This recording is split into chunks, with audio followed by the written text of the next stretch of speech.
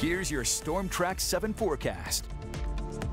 I'm Storm Track 7 meteorologist Joy Bettenhausen. We'll have another day filled with sunshine, but now we're going to have to deal with a little bit of a southerly breeze that's going to bring in some warmer air and bring in a little bit of moisture, fueling our next chance of rain that comes tomorrow. Things clear up by Friday evening. We're left with sunshine to start our weekend. Dew points yesterday afternoon were around the upper 40s, so feeling pretty nice out there. Today we'll see them increase throughout the day to the low 60s, mid 60s for tomorrow, again ahead of the next rain chance. Then they start to die down just a little bit by Saturday. Winds today out of the south, but could gust up to 30 miles per hour throughout the day today. We may even see these gusty winds continue through tonight and the start of tomorrow morning. So if you're going to be out traveling later on this evening, maybe heading home from work, just be advised things might be a little bit gusty out there, especially on some of those open roadways. Now we've got rain to talk about, especially with Friday night football in some people's minds there. Of course, maybe you're going out to see your kids' game.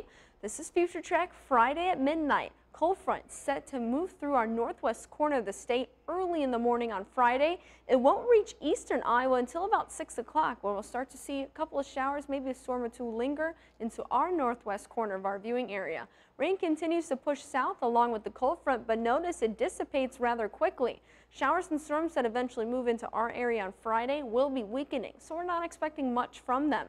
However, we could get a redevelopment of a couple showers and storms firing up right in front of the cold front, mainly in our southeastern counties.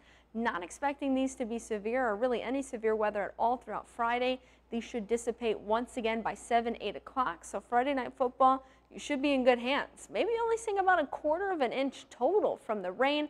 I'd say probably more of 1/10 of an inch would be a little bit more plausible since these showers and storms will be weakening. Today, we're looking at the low to mid 80s under sunshine. There's your southerly breeze.